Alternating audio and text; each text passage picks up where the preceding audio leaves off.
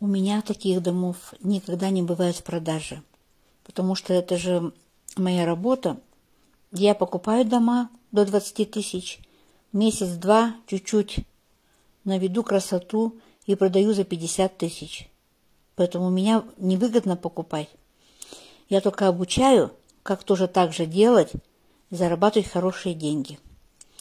Вот эта разница в цене, сейчас я вам сказала, между 20 тысячами и 50 тысячами, это та сумма, которую вы никогда не заработаете ни на одной работе в Германии.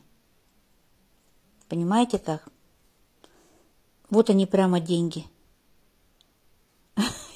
Я не знаю, ничего придумывать не надо, никаких велосипедов. Все очень просто. Так что, конечно, я сама охочусь и ищу такие домики, чтобы состояние было нормальное, и они были до 20 тысяч.